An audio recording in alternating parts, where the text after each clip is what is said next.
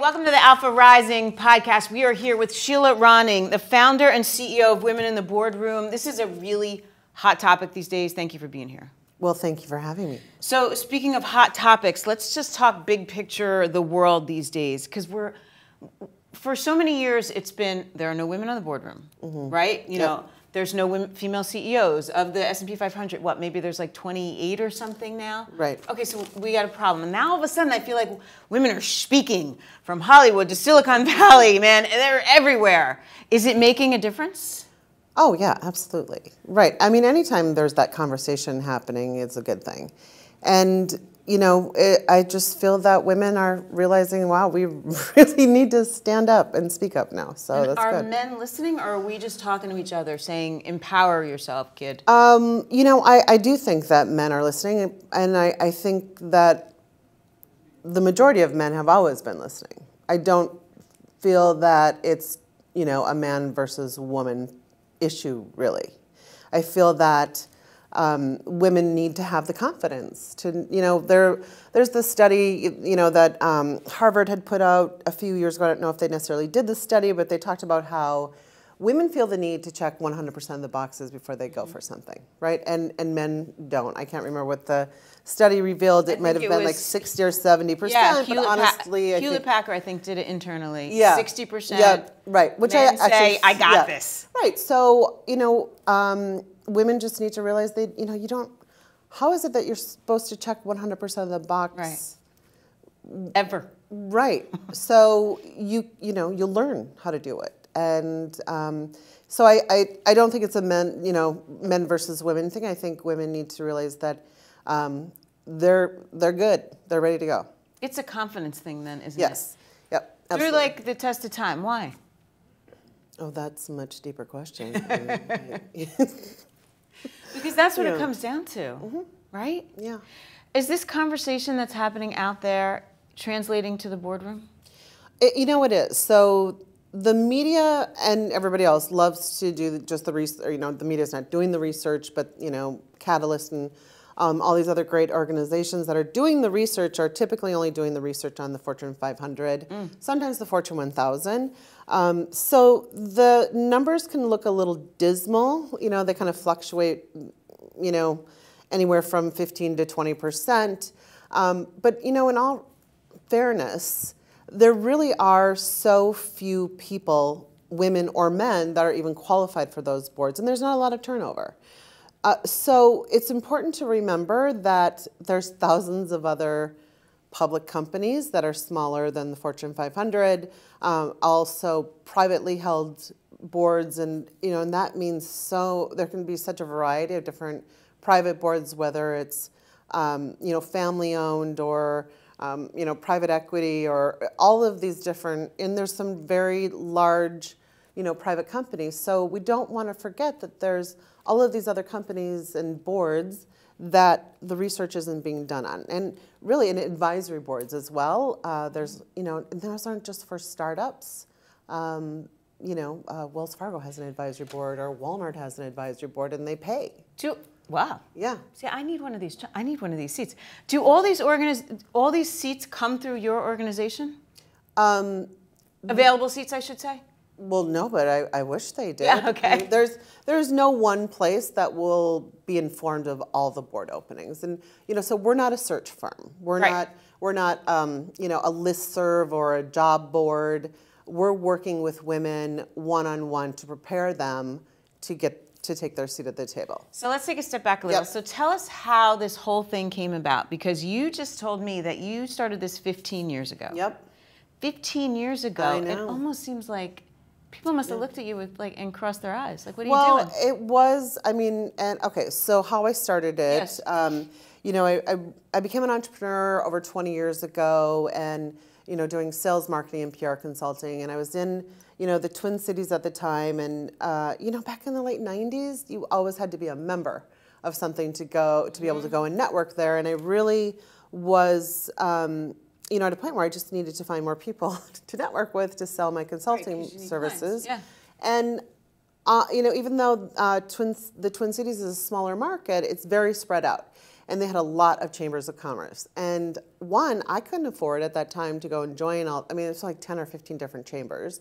I couldn't afford to join all of them, and I certainly didn't have the time to go drive around to every single networking event. So I ended up creating my own business-to-business networking event there that became extremely popular. We'd had it 5 times a year, like 700 people there. Wow. Yeah, it was great. And my mentor had said to me, oh my gosh, you're so good at getting people in the room. And, you know, I am... How did you get them in the room, though? You know, oh my gosh, it was before email. It was, I mean, I literally... So you had flyers on telephone poles? I faxed. Wow. Mm-hmm. I faxed them a flyer, one by one. Come to my event? Until I found this great software that was like called WinFax. I totally So I'm like, that. you know, faxing people in the middle of the night and it rings in through their home line. They were not happy with me. But yeah, I mean, seriously. And then... And what, you offered free drinks and they came? Well, no, I wasn't even offering, I was offering free appetizers, a cash bar, and, you know, it was like a big party. And people came. People loved it. Oh yeah, no, it was great. And it was very strict about who could attend. So that is why it was a very high caliber networking event. And, you know, you always have those people that come in. It was like a little mini trade show. You always have those people that come in and grab all the pens or all the chocolates, right? We didn't like them. But anyway, so my mentor said, oh my gosh, you're really good at getting people in the room. I'd love it if you would start an event that helped women get onto corporate boards. And I'm like, what are you talking about? Right. I did not know what that meant. Obviously learned very quickly. So I'm like, sure, all right, we'll add that event onto all the other events we're doing. So started that event, and after a few years, she said, you now should take this to other cities because we were getting like 600 women in the room. And I'm like, what do you mean, take it to other cities? I don't know, right. You know. How to do that. Yeah, and well, I, in 2006, started taking it to Chicago, and then by 2010, we were in 15 cities with it nationwide. Wow. Yeah, so we grew fast, and it was a lot of work, and you know, we had like 15,000 people had attended, and then the financial crisis hit and wiped that out. I moved to New York, you know, during that time, and you know, it was, you know, I wasn't keeping my eye on the ball, and I didn't realize that you know, it took a few years for it to hit us, but then it was like our sponsorships dried up.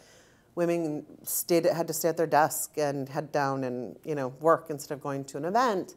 But also, you know, I just didn't feel like we were really making, you know, we weren't helping, we weren't moving the needle. And although people would say, oh my gosh, this event is great, I've met so many people, I'm getting on boards, and, you know, I didn't feel comfortable taking that stat because I knew you didn't go to an event and get onto a board. Right. Plus, I had a lot of, you know, the senior level executive women come up to me saying, well, this is really a great event, but I need more. I need more help. And I wasn't sure what I could offer at that time, but when everything collapsed, right, with the financial crisis, I said, well, you know what, I think I'm gonna revamp it into a membership organization and work one-on-one with these women and have them pay an annual membership fee and you know, cross my fingers and hope it works out. Right, exactly. Well, you know, first year, you know, I can't remember how many members, you know, it's like 20 or 30 or 40, but then it just kept, you know, doubling and doubling and doubling. So we, you know, really were all about helping that woman who was aspiring to get onto her first board when I rolled out the membership program. But now we have over 40% of our members who are serving on corporate boards. I mean, you were at our annual board assembly event last month. But we really are working with them one-on-one. It's not, there's no cookie cutter approach. It's very hands-on, working with them on the, you know, board portfolio that they need that, you know, really will showcase their, you know, their achievements and the impact. What does that mean? What is it? Like, if you were to work with me, what are we working on? We're not, well, it would be a board bio and a professional profile. So they're like a resume. Well, they're different from a resume, right. and also a marketing bio that you know would have on your website. It would more so be that it's really, you know, it's not this chronological. I was, you know, at ABC Company. Right. It really would focus on your achievements and the impact that you've had. That's, you know, the kind of things that boards need to see when they're looking at you. But that isn't even the most important part. The most important part is really that elevator pitch and really knowing, you know, what you're qualified for, what you bring to the table, and being able to clearly articulate that. You know, if you're getting in on the first floor and you get off on the 15th, you really need to make sure that you're saying what you can bring to the table in the network. So you mentioned the event, and I had the pleasure of being a spy in the room, and I got to watch. And the way it works is it's like speed dating. Yes. Yep. That everyone was broken out into these little rooms, and basically there was a moderator, and everyone went around a room and they gave their elevator pitch. Right. And I was blown away at how well prepared people were, and they had their elevator pitch down. And it was like all the keywords. Yep. Supply chain expert, international tax expert, Yep. you know, like you name it, they Yep. knew. They knew. So that's the kind of training then that you're giving them. Yep. Right. And I make sure they are ready for that event because it's, you know, not only are they, it's great to be meeting all the other VIP members, you know, from all over. I mean, you know, we had Across the country. Yeah, across the country. I mean, we do have an international footprint as well. It always needs to be bigger because, you know, our program doesn't have borders, right, what we're doing. Right. So it can help. I mean, we, you know, have people in London, Italy, and, you know, Asia. So, I mean, they're everywhere. Wow. But yeah, for that event, we get them in typically just, you know, from the States, but, you know, LA and Seattle, everywhere. But yeah, you know, we have a pre-session to make sure everybody is ready to go. And, you know, I'm working with pretty much every one of them one-on-one with their elevator pitch. Really? Yep. And how do you know then what these boards want to hear? Like, how have you, over the years, come up with all the keywords that these boards are looking for? You know, I'm in it 24/7, right? Mm-hmm. And even though we're not a search firm, because I've been doing this for so long and I have this huge network of people who are serving on boards, they will send us their board openings because they know we have these amazing candidates that are, you know, great for their board. So when we get those board openings in, so it kind of goes back to, you know, are we making progress? Yeah. What I see is different from what is reported in the media because, oh my gosh, I mean, just over in the last few years, we've received like 140 different board seat openings, which is amazing. Amazing. Yeah, and so I feel like I have a really good, you know, sense of what is actually happening and what boards are looking for. It's no longer that, you know, every single time they have a board opening, they want a financial expert. And granted, that is a seat that, you know, is needed to fill in at the table, they, you know, for the audit committee. But they're not just looking for financial experts. You know, they are, you know, looking for digital disruptors, you know, marketing experts, social media, you name it. I mean, we really have seen all across the board of, you know, operational, you know, expertise, technology. I mean, list goes on and on. So that's how I'm able to help, you know, our members with their elevator pitch because I know what those boards are looking for. The pitches were mind-blowing. Like, yeah, I was blown away. I couldn't believe I was sitting next to that many amazing women. Yeah. Well, that's funny, isn't it? Because it's always like, oh, well, we can't find the women. I'm like, yeah, you can. Yeah, you can. Yeah, right here. Okay, so now are you seeing then, so they're coming to you then because they specifically now want women in the room. Well, right, but they should be coming to us with all board openings because, you know, women are people too. Yeah, right. So, I mean, don't just come to us just because you need to check a box. Yeah. Yep. And are you seeing that? Yes, you absolutely, are. Yes. So that's encouraging. You know, so out of the 140 board openings that we've received, only like 10% of them are from search firms, which is interesting. So it's actually the board members reaching out to us. And yeah, absolutely. I mean, we are called Women in the Boardroom, so they know we have women, although we're doing such a great job now. We have a lot of men calling us to say, hey, can you help us? Which is, you know, a sign that we're doing good work. Sure is. That what we're doing is working. But yeah, so I would say, you know, it's obviously in the back of their mind that they're, you know, wanting to have some really great women on their board, but not every single one of them say, Oh no! In fact, I know because when if you follow up with the board openings and who they selected, they have definitely at times selected men.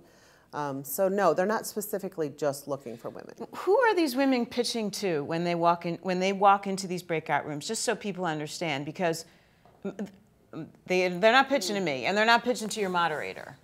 Oh, right. You mean at the annual board assembly? Yeah, so they give their elevator pitch. They're just giving it to each other so that if I'm out and I hear a need, I'm helping you? Well, if you don't ask, you don't get, right? Yeah. So you have to work your network. And what I have found, well, first of all, I always make, a very blanket statement saying if you are not a woman who helps other women, you're not welcome here.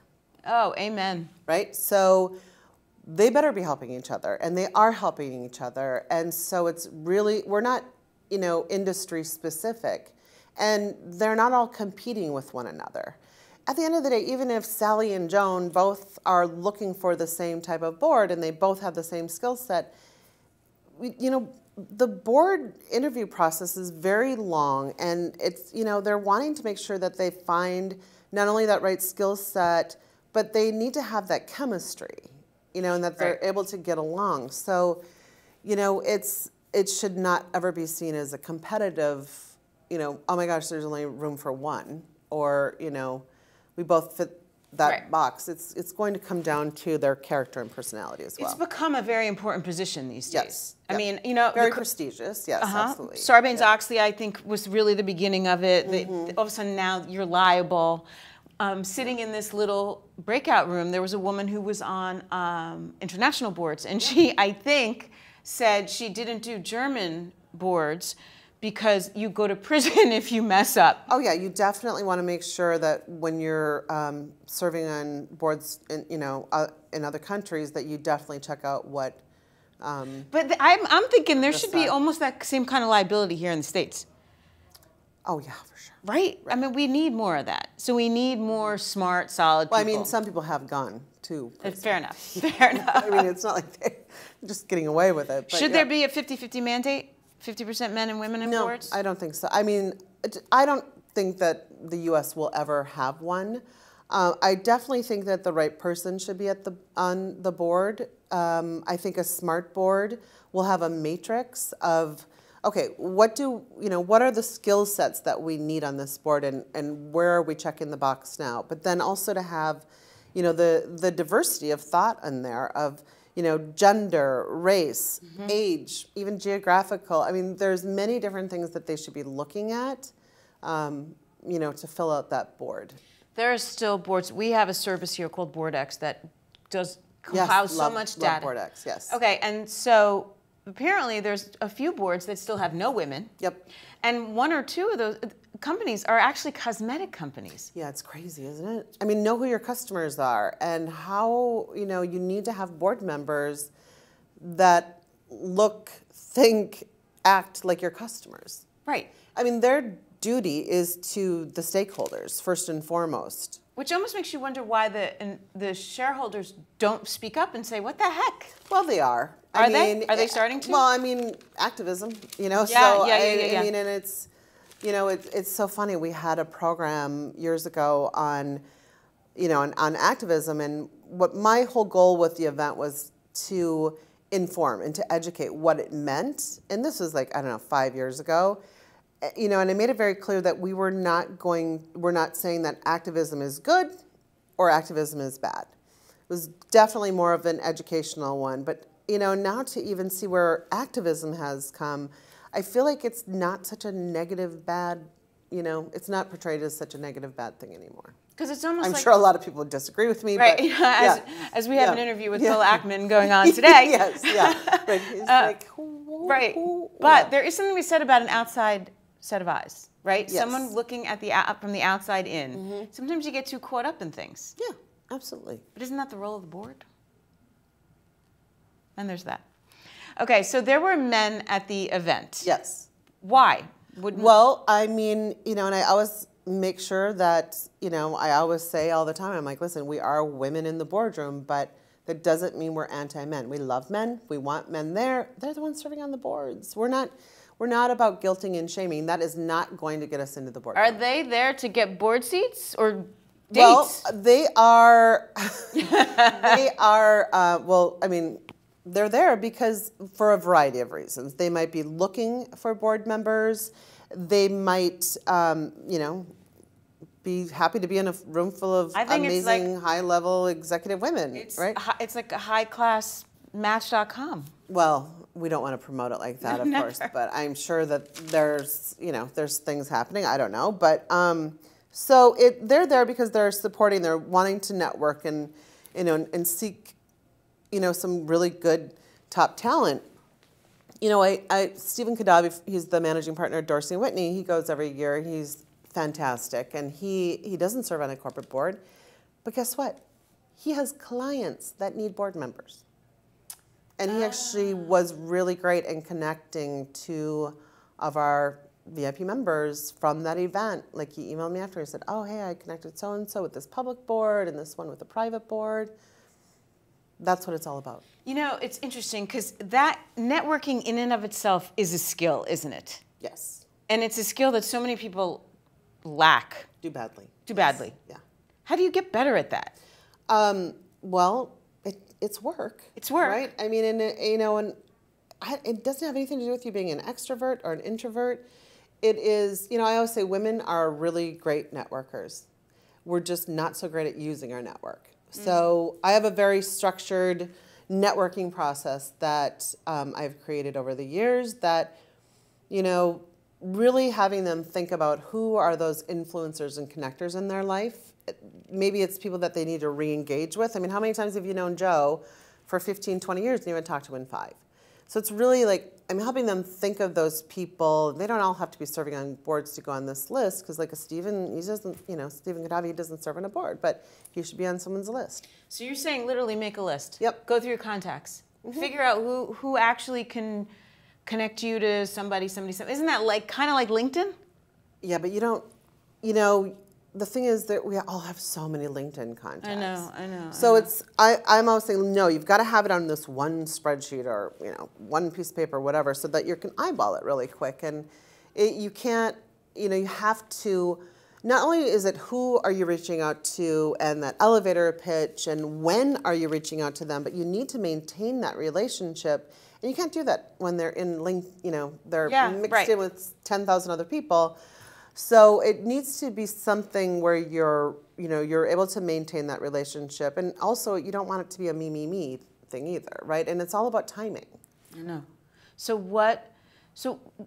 if I'm sitting home and I say, I really want to be a board member someday, what are the qualifications that you think people need to be a successful board member? Well, like I mentioned earlier, we're seeing everything. I know. You know, for us, what we're doing, you know, in order for someone to be a VIP member of ours, they do have to check some boxes. And I mean, you have to have, you know, P&L experience. You know, you need to know how to read a P&L statement, right? And so you need to have, you know, been in charge of a significant budget, you know, manage or oversee people, or you are, you know, in charge of, you know, the strategy or investments for a company. That's how we're really looking at that. Then there's other little nuances, right? I mean, like a general counsel, you know, another really great candidate for a board. There could be, you know, entrepreneurs, certainly, but, you know, at the end of the day, it's always going to be, you need to be then realistic about what you're qualified for. I still feel like so many people think it's who you know. Well, when it comes down to it, it's all about networking, yes. And then, therefore, it's who you know. Yeah. Or, yeah, and, you know, it's not just as easy as that, though. But it's not like on the golf course who you know. It's funny that you bring up the golf course, because from the structured networking process that I created, I ended up creating our matchmaking program. And that's because these women have such amazing board connections that maybe they are not interested in serving on that board. Maybe they're not qualified for it. But again, sisters helping sisters, right? They share those companies where they have board connections, and then it's, you know, it's a very, you know, hands-on program. So we're not just wait, but it's not matchmaking like relationships. You're not putting couples together when you say matchmaking. No, you got to get away from the dating thing, right? So no, it is all about connecting these women with the boards that they are interested in and qualified for through a very structured program. So, you know, if Sue is interested in ABC Company and Sally, you know, is the VIP connector, you know, Susan. Let's make a connection. Yeah, exactly. Right. And then Sally will then introduce Sue to Bob. I love that. Yeah. What do you want to see change? Like, what if you could, you know, tell women to get off their butts and do something? What would it be? Oh gosh, I mean, Is the list that long that you? Yeah, I mean, and you know, and the thing is too is that obviously not every woman is the same. So I don't want to just make it seem like, you know, this is everybody, but it's really, I mean, you have to show up, you have to do the work, you have to ask. You know, you don't ask, you don't get, right? I mean, so there's work to be done. You can't just, you know, sign up and you know, like, and specifically I'm talking about for our membership, the women who are working it, who are, and I'm always like, just, if you don't have 5 hours a month to dedicate to this, which by the way is not a lot of time. It's not. Don't do it, right? But you can't just pay the membership fee and think, oh, I'm going to get on a board, or I'm going to wait for all those great board openings she gets, because those board openings, they're icing on the cake. There's no easy road to the boardroom. Obviously, otherwise we wouldn't be here. Right. Yep. So what is membership at now? Well, we are, I mean, depending, we have, you know, a large, we have many different levels, right? So, I mean, we have like, you know, 600 paid memberships, and then our VIP members are, you know, anywhere from, you know, $250 to $350 any given month. Wow, that's a lot of women. Yeah. And then you have you have coaches, I saw on the website. So you have coaches like yourself, I guess, then, that help with the elevator pitch and all that. Well, I don't consider myself a coach. I'm, you know, but I do coach them, right? But no, I do have some amazing executive coaches who are helping them with those board documents. That's just not something I wish to spend my time on. And then I'm... Yeah, but... Yeah. You shouldn't have to. I mean, No, you have right, staff. exactly. So they're working with the board documents, and then I'm really, and they're also, you know, talking to them about the elevator pitch and networking too, but for the most part. Are the events then like the creme de la creme of what you do? No. No. I mean, we used to be that big event company, but remember, you don't go to an event and get onto a board. So we really are not doing that many events anymore. And, you know, because we have members everywhere, and if we're not doing events in LA, well, first of all, we don't even get the VIP members in New York to come to the events we have in New York, right? I know, because we're so lame. We all need another event to go to, like we need another hole in our head, right? So we have a lot of great webinars that are all recorded, and I just say, you know, hey, it's on demand. It's like, I love audiobooks, right? These webinars are like an audiobook. So but when you say network, then I'm thinking network means I got to get out of the house more and show up at stuff. That's not what you mean then. No, I mean, it can be done on the phone. You know, there's many different ways to network, and it's not about going out and meeting 50 new people a month, by the way. It's working their current network and the network of people that they really should be re-engaging with. I think that is like such an untapped skill and topic that needs to be talked about more. Yeah. People throw the word networking around all the time. I know, and I wish, that's the thing is, I always say I wish I could change what we're doing, because network is such a bad, icky word to people, right? And it's not... You know, it's really that relationship building. And listen, we know that it's all about networking. We know that less than 15% of all board seats are being filled by a search firm. And even when the board retains a search firm, the first thing they do is turn around to the guys and go, who do you know? Can I, before I let you go, can I ask, do you think that will change? Because... I'm going to say this politely, most boardrooms are filled with older men. When those older men retire or die. Okay, I was gonna be polite, but or die, because they're gonna die. Right. Some of them probably sitting at the boardroom table. Sorry. That was...